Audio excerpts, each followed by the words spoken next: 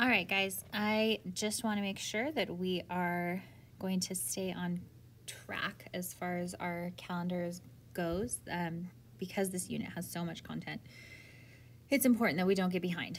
And so we're just going to do this lovely video recording to fill in the time we didn't have to get through everything today. So I did back up a little bit just because it's the same idea, same thought, and I want to make sure it's a complete thought so I don't break it up in the middle. So we're going to start with this idea of colonies. Once a government feels strong enough, feels like their hub is secure, that they've got power and control and laws and wealth, etc., then they start to look outside of themselves to increase all of that, the power, the wealth, the influence, all of that. And they do so through this idea of colonialism. Okay, the definition of colonialism is the effort by one country to establish settlements and impose its political, economic, and cultural principles on a territory. Okay, so you've got this home country that goes and takes over other areas of the world. It establishes a colony. A colony is a territory that's legally tied to a sovereign state rather than being independent. Okay.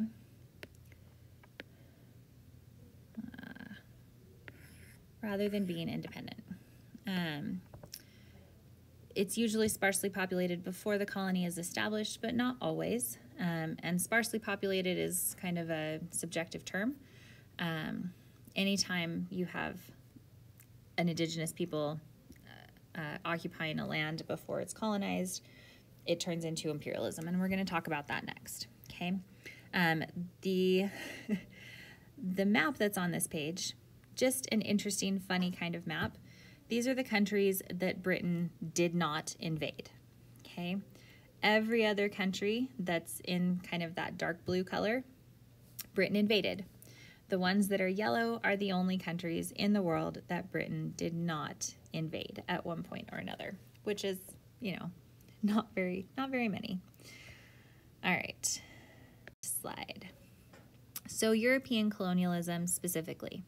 The Europeans created colonies for those 3 G reasons, okay, that you talk about in Miss Nay's class, that we talk about as well.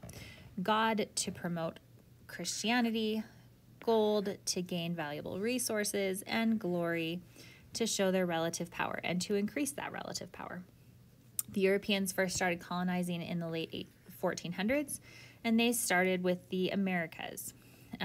Most of those colonies in North and South America had declared independence by 1824. And so at that point, Europe turned their attention and their sights on colonizing Africa and Asian countries or territories. Now, that brings us to this idea of imperialism. Imperialism is the control of a territory that was already occupied and organized by an indigenous society. So there were already people there who had already set up their own versions of government, that already had a claim on the land, that already had a historical and cultural tradition tied to that land. And Europeans came in and took over anyway. Okay, often violent, but not always. And even if it didn't start violent, it often becomes violent as more Europeans show up, as they want to spread further. The UK created the largest colonial empire. The sun never set on the British Empire.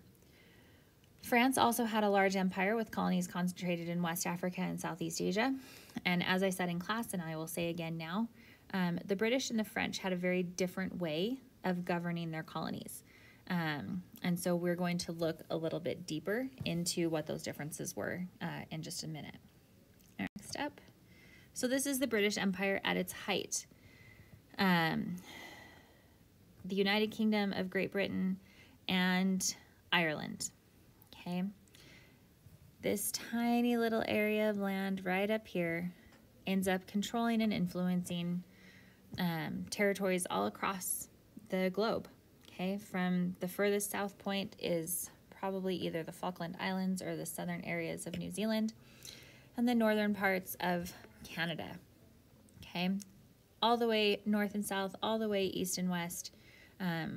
Truly, it's not just a saying, but truly the sun never set on the Empire of Great Britain.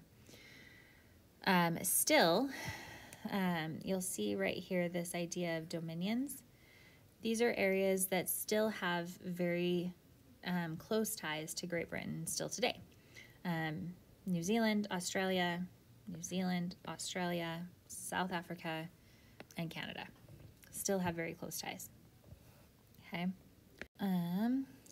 Okay, so this is what the world looks like, how it was split up before World War I. Okay, at the very inception of World War I, this is what it looks like. All of the different colors represent different governments in control. Okay, so you'll notice here we have France, and then down here, lots of French territories. Okay, French over here in Southeast Asia. That's Vietnam and Laos, Cambodia. You'll notice this is British, that kind of mauve-y pink color. British, everywhere. Okay, lots and lots of influence because these are all colonies of these European countries. You'll also notice up here we have Russia, and then we have more territory that Russia is controlling. This down here is British. This right here is Portugal. So we have Portugal here, Portugal here. Okay, so it gives you a really good sense as to how far these colonies had expanded in the early 1900s. So before World War I, most African and Asian territory was controlled by European colonies, okay? But most of those African and Asian colonies become independent after World War II. There's only a handful of colonies that still exist. Most of them tend to be islands in the Caribbean, okay? Or in Southeast Asia, over here. Like the South Pacific area. The most populous of the colonies that still exist is Puerto Rico. Puerto Rico is still technically a colony of the United States. There has been some call for Puerto Rico to become a state. Within the United States, it would be the 51st state, but that hasn't gained a whole lot of traction. And so currently, they're still considered just a colony. Back 1914, okay? All of the colonies worldwide. This is 2008, colonies that still exist. Okay, so if we go back and here, 2008, less than 100 years later, the colonies had basically dwindled almost to zero. We still have French Guiana here, which is a colony of France, obviously. It's hard to see because it's so little, but there's lots of colonies here in the Caribbean. There's also some some French colonies over here in Southeast Asia, South Pacific as well. But really, for the most part, all of the colonies are basically gone, almost. Rewind. So we talked about the differences between the French and the British in governing their colonies. It's almost two separate, completely different models. So the French specifically, they attempted to assimilate their colonies into French culture. They wanted the people of their colonies to be French. And so what they did is they educated an elite group of locals, the people who lived there before, the indigenous population, to provide local leadership, and they educated them in French ways, French government, French culture, French food, French style, etc., etc. And as a result, even after those colonies become independent, they still have very, very close ties to France. And by close ties, I mean things like alliances and treaties, trade agreements between the countries, stuff like that. Very close, very good terms, okay, with the French. The British, on the other side, did something very different. they created different government policies in each of its colonies. Okay, different government policies in each colony. They often allowed the local inhabitants to maintain their diverse cultures and their local customs.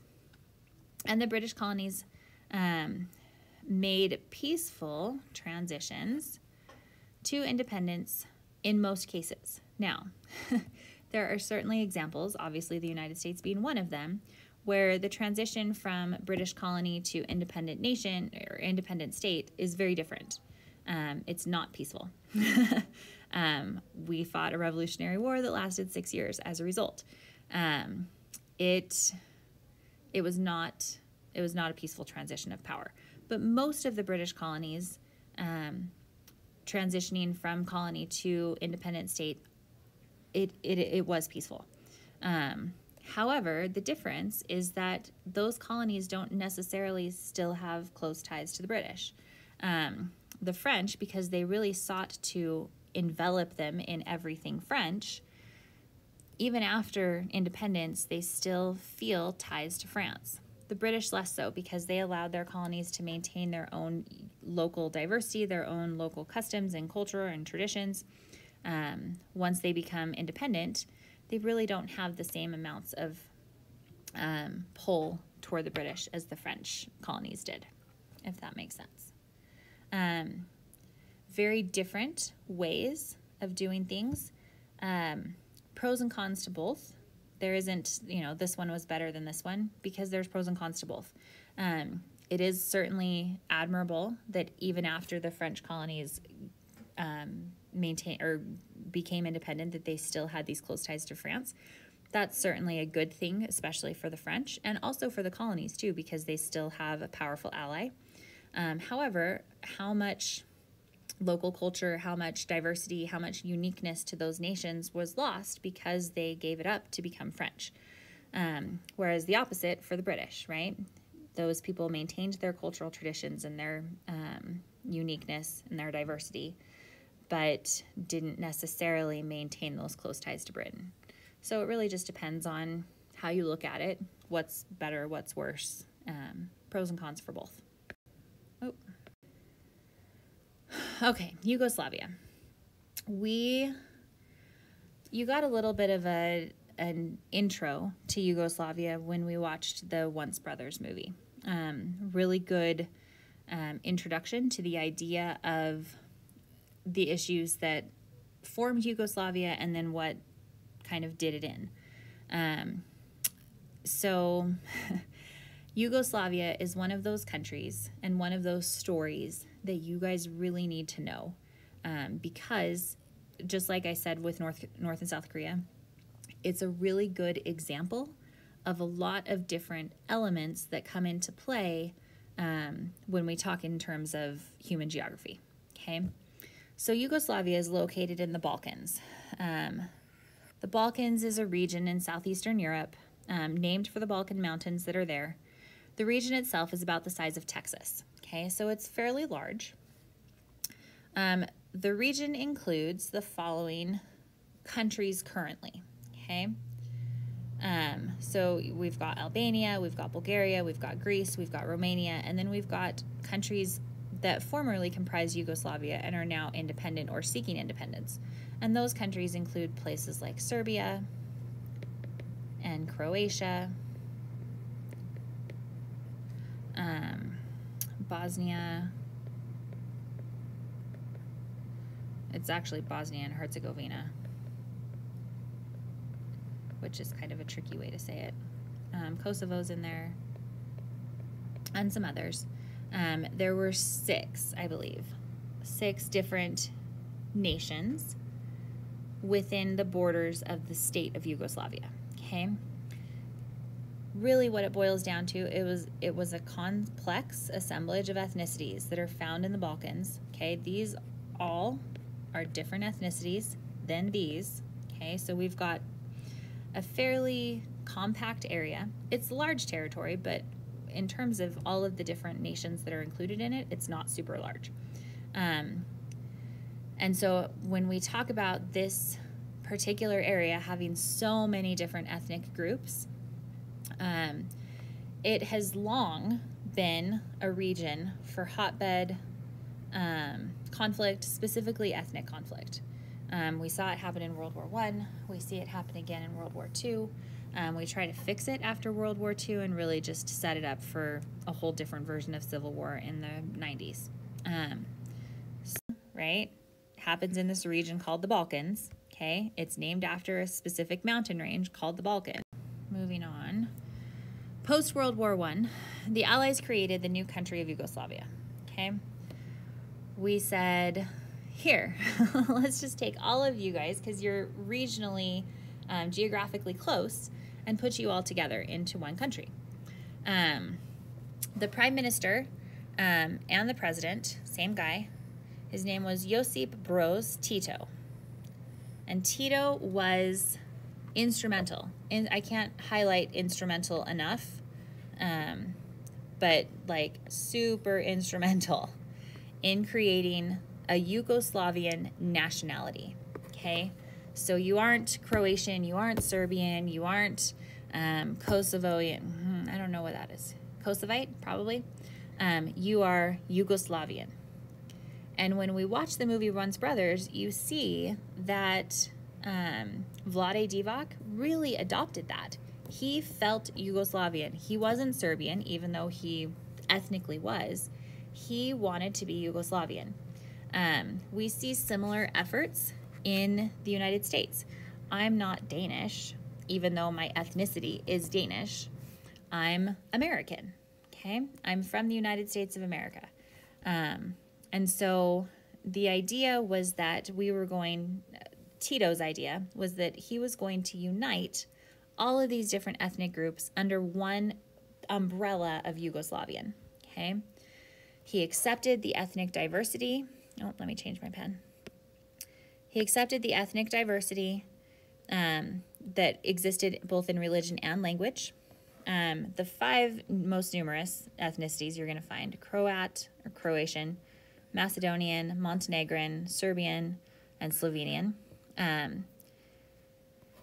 And he allowed them to basically have some control, okay? So this is where we get into that idea of semi-autonomous. Autonomous, okay? He allowed them to have some control. So he accepted the diversity, he accepted the difference in language and religion, he accepted the different ethnic traditions, and he gave them control, and it says considerable control, so that's probably more towards almost autonomous, right, over the areas that they inhabited. Now, everything was great, and when we watch the movie Once Brothers, Vlade Divac talks about how he only knew peace. His whole upbringing was peaceful. His country had been at peace for decades. Everyone was getting along. Yugoslavia was thriving, not just economically, but nationally. Okay, people really bought into this idea of Yugoslavia as that's who I am, as an identity. However, Tito dies because everything that he set up, he sort of was the spearhead of it. And when he dies, things start to fall apart because the people who take over after he dies don't govern in the same way that he did and don't push the same things that he pushed. And so as a result of his death, we have countries dissolving into ethnic conflicts, or areas within the country dissolving into these ethnic conflicts. The biggest one was the difference between the Serbs and the Croats, which we saw play out in Once Brothers, right, between Vlade Divac and, oh my gosh, I forgot his name, Drazen Petrovic. So ultimately what ends up happening through an awful lot of conflict, through an awful lot of ethnic cleansing and genocide and violence and bombs and war, just awful things, okay? We end up with 7 smaller countries whose boundaries do not match, by the way, do not match ethnic occupation. So the breakup isn't peaceful. It could have been peaceful if they had said, okay, the Croats live here, so this is the area that they get. The Serbians live here, this is the area that they get. The Bosnians live here, this is the area that they get. But that isn't the way that it happened because people always want more, right? When we talk about political power and political conflict, they're always looking for more. More territory equals more power, so we want more. And so the 7 smaller countries that get broken up, the boundaries don't match the ethnic occupation. It's not a nation state that they established, even though they could have. But as a result, the breakup's not peaceful. Ethnic conflict is experienced in Bosnia and Herzegovina, Kosovo, Croatia, Serbia too. But yeah, just all kinds of awful things happen in the 90s in Yugoslavia, in the former Yugoslavia. That happens in Yugoslavia. And that leads to this idea of Balkanization. Now, it is no accident that everything that we see play out in Yugoslavia in the 90s leads us to this new term, this very new vocabulary word of Balkanization. And the idea of Balkanization is that it's the process, okay, so the definition, we'll start there. The process by which a state breaks down through conflicts among its ethnicities, okay?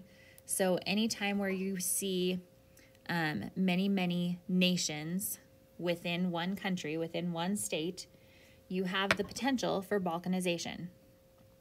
And what happens in Yugoslavia is it becomes Balkanized. It's a small geographic area that could not successfully be organized into stable countries because it was inhabited by many ethnicities with complex, long-standing antagonisms toward each other. And so we see Yugoslavia, while Tito was alive, it's peaceful. The people buy into what he's selling. They want peace. They want to get along. But as soon as he dies, everything basically died with him. And it just dissolves into this mess of ethnic conflict. So Yugoslavia, if you happen to be asked ever for an example of Balkanization, Yugoslavia, while it certainly isn't the only example, it is probably the best example. Because really what happens in Yugoslavia is what births this concept, okay? It is the origin story of this term. So Yugoslavia and Balkanization basically go hand in hand, okay? Let me just, we're going to take a little bit of a turn. We've talked about imperialism, okay, before, and how when Europe first started colonizing, they looked to the Americas, North and South America, and then after North and South American colonies become independent, they set their sights on Africa and Southeast Asia. And we're going to talk specifically about now Africa, specifically what Europe decides for Africa. Now, before we get into this specifically, let me give you some context. Africa at this point in time, okay, we're talking the late 1800s, 1884 to 1885 is when the Berlin Conference happens. Between about probably early 1800s to this 1884 to 1885, what had been happening was Europe had been colonizing Africa, okay? This was a period of colonialism.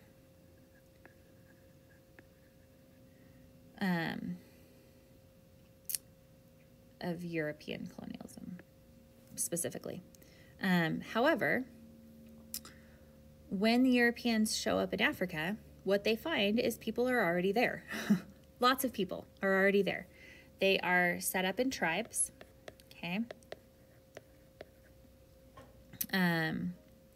They do things very, very differently, okay? They have a different government structure.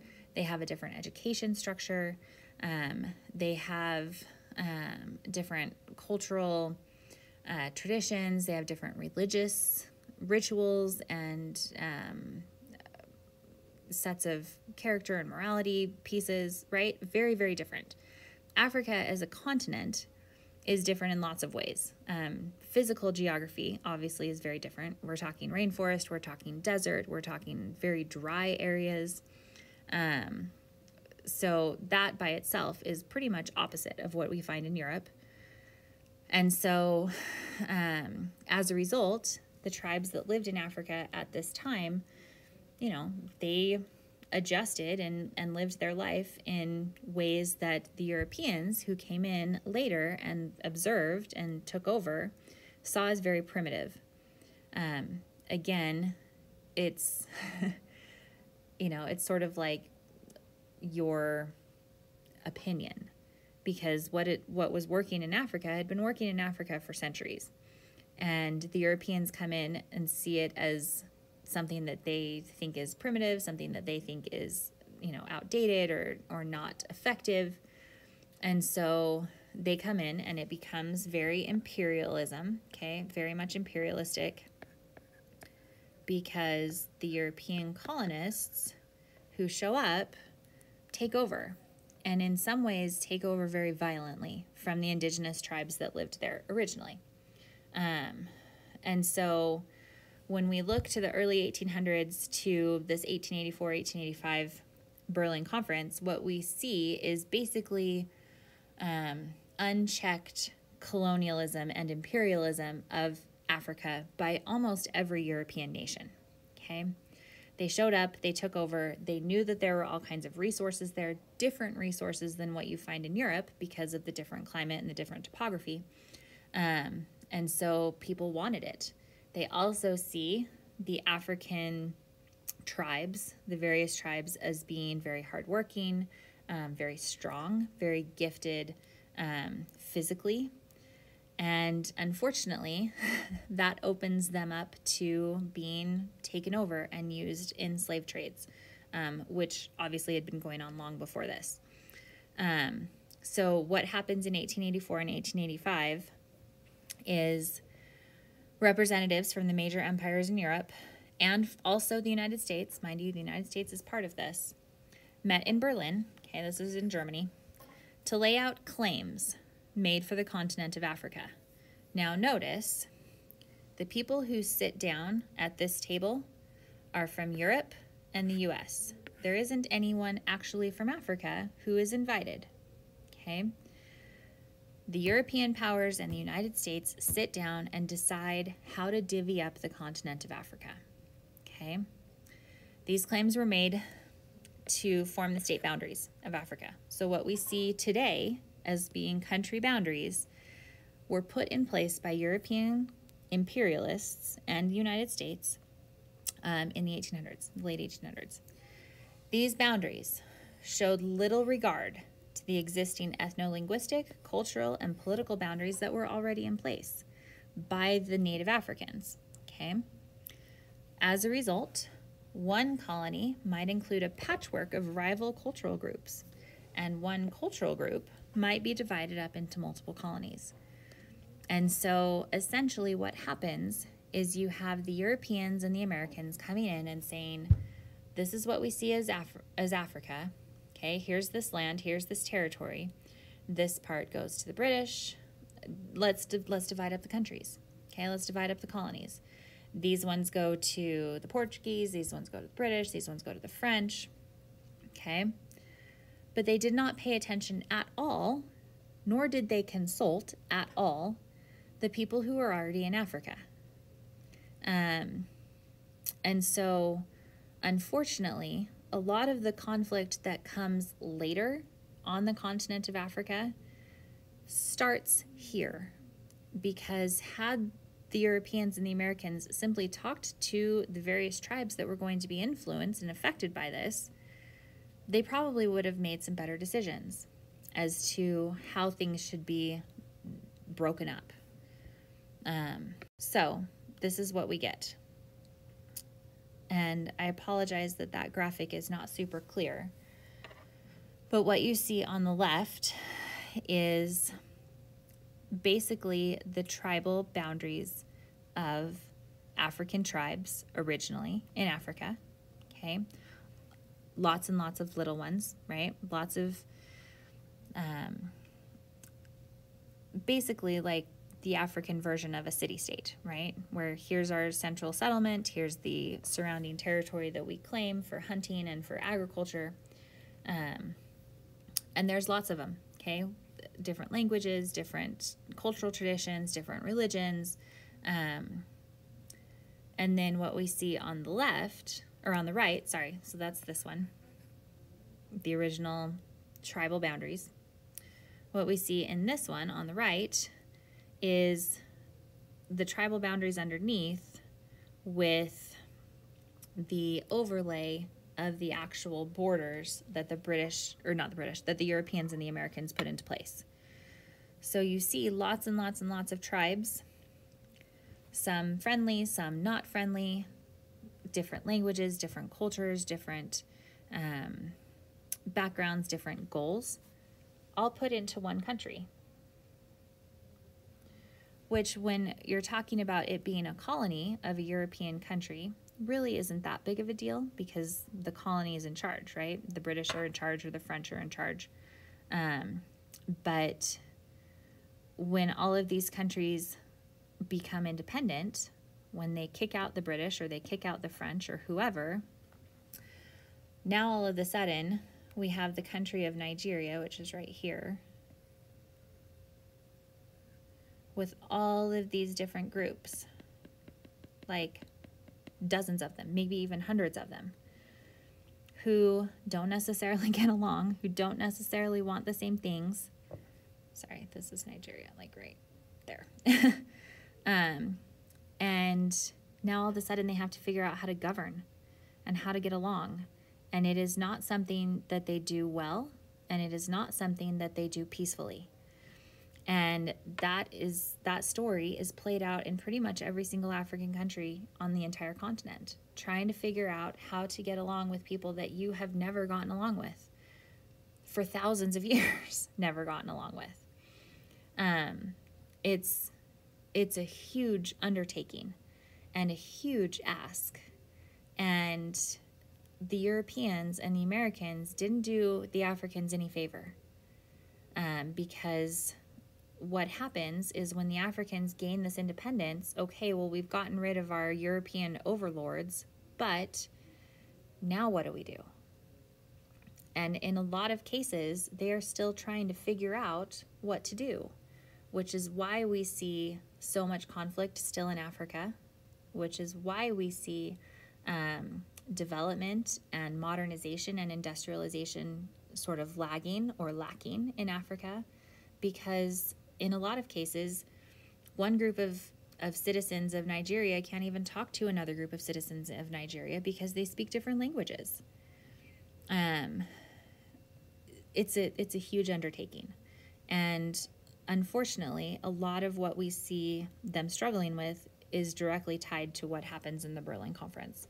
And also a really good example of why imperialism can be so dangerous, because it's never going to end well when you have a usurping government come in, take control over an indigenous population, take their power from them, take their control from them, take their autonomy and their sovereignty from them, rule the way that they want to without any regard for the indigenous population's needs or wants or beliefs or goals, and then leave them to their own devices, lead them to figure it out for themselves. Oh, and by the way, we've also taken all of your worst enemies and put you all in the same country, so good luck with that. Okay, that is where we're looking. That is why things are so tricky and so complicated and so difficult over much of the continent of Africa right now. Okay, that's where we're going to end for today. It's probably a lot longer than I intended. Apparently, I just really like to hear myself talk. So, please, if you have any questions or if you want more discussion or more deeper understanding or things don't make sense, let me know. Shoot me an email or ask a question in class on Thursday, and we will go from there. Thanks, guys.